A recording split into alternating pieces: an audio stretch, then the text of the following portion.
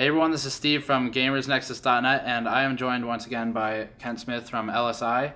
And today we're talking some more about about evolving flash types and a couple of other topics. So, you've all seen MLC and TLC NAND and things of that nature when selecting a solid-state driver when reading reviews, and it's beyond the spec sheet on Newegg or wherever you're looking. There's not a whole lot of technical depth, so that's where we're going today. And starting with the flash types, the NAND types, MLC as an acronym means multi-level cell. TLC is triple level cell, and that's sort of where a lot of it stops.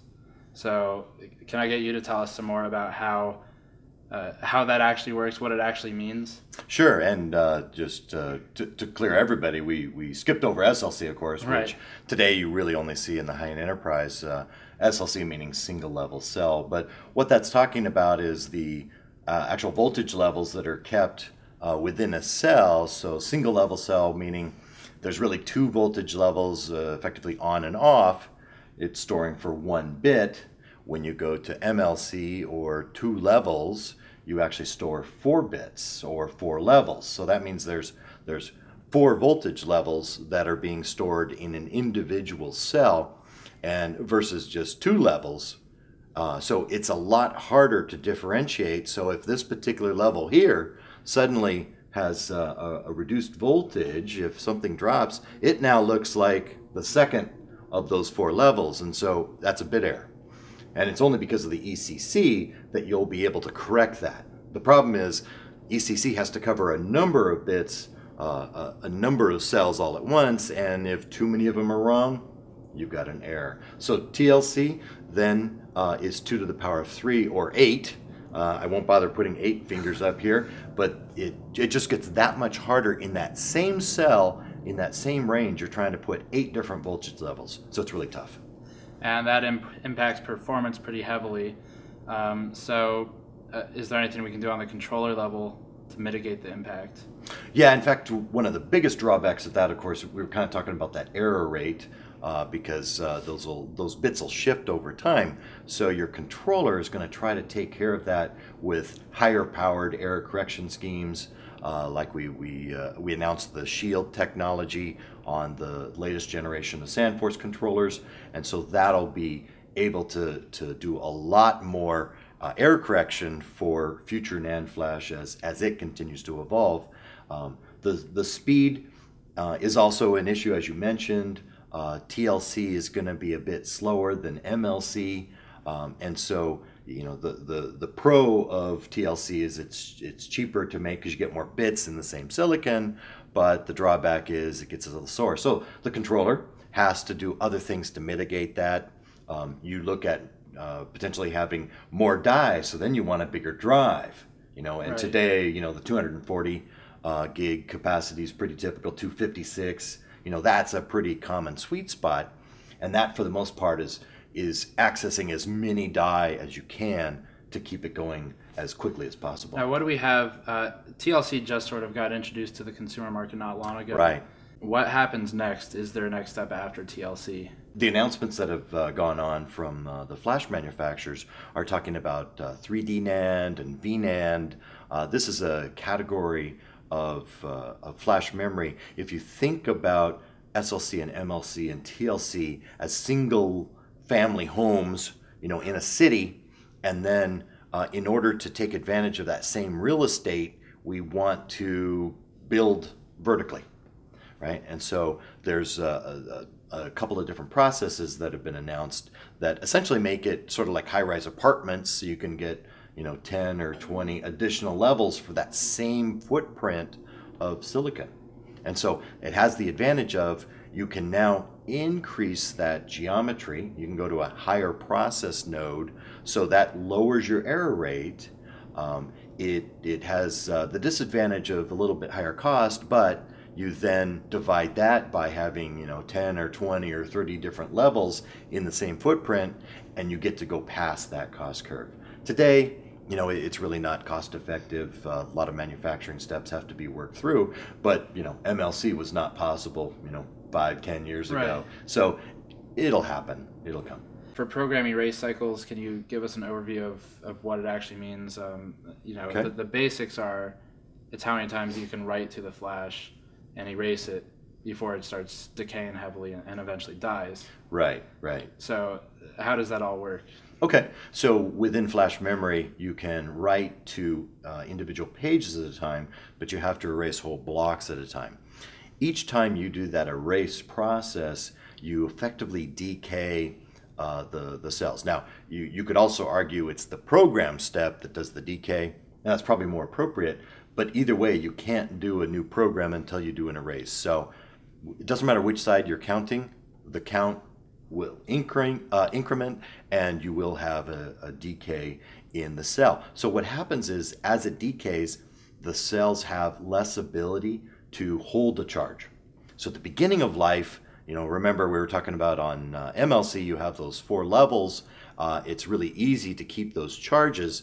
As you cycle it more and more, those charges tend to start, migrating, and pretty soon charge 3 and 4 look like charge 4.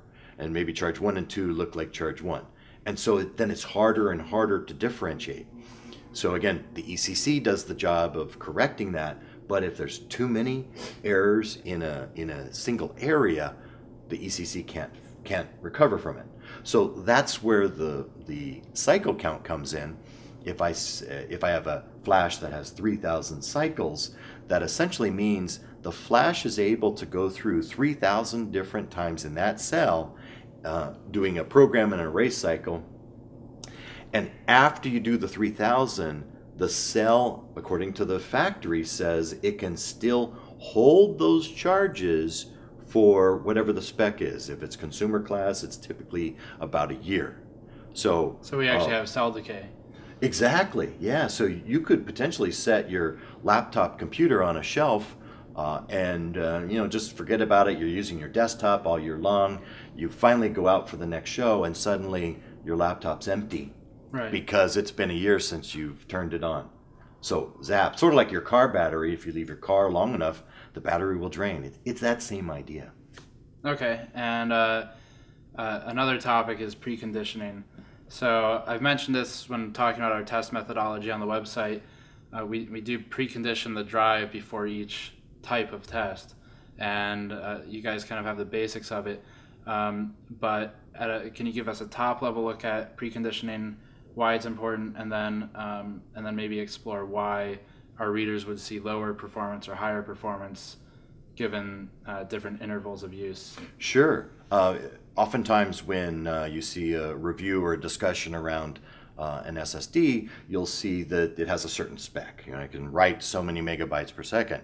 A lot of times you'll see it's an up to number, and in many cases that'll be a fresh out of box number. And the problem with that is the drive will only live in that lifespan.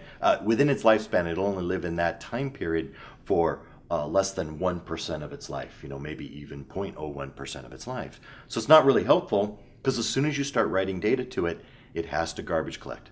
All SSDs have to garbage collect. Now, some will be faster than others at garbage collecting, but they all have to garbage collect. It's during that process that the performance will drop down, because during garbage collection, if you're processing moving data, you can't take any new data in. And so it's that fight, that internal fight, if you will, over the bandwidth to the flash between the host and the controller trying to move data around that will actually slow the drive down. So when you look at benchmarks, you want to make sure you understand whoever did that analysis, did they do the proper preconditioning? And there's various ways of doing it. There's many theories on it, but at a minimum, you have to do some kind of preconditioning. Now, we generally recommend, if you really want to look at real world, you want to sequentially precondition before you do a sequential test, and you want to randomly precondition before you do a random test. Now, if you believe your environment is a mix, that's fine. If your test can have a mix of sequential and random, then essentially you just need to run that test long enough to ensure garbage collection is operating with that particular configuration, and you will see the performance of what the real world would look like with that same condition. Right, and so for any of you who want to do testing on your own drive at home to make sure you're getting the specs that you've seen online, generally what we do when testing SSDs is use iometer, and I can put all the links in the description below. And as gamers, you'll want to do 4K random preconditioning and testing because you're going to be using mostly very small files, whereas sequential is more for the heavy users who are writing very large files frequently. So I'll put some basic instructions on how to precondition your drive and do a real actual test. That way you get actually the best thing to do would be test it straight out of the box or secure erase it, and then do your precondition test so you can see the real difference between. You can see that difference and really understand, yes, you have hit that garbage collection period, because you will see a drop, especially on random writing. Right, so all that again in the link in the description below, and thanks again, Kent, and we will see you all next time. Thank you.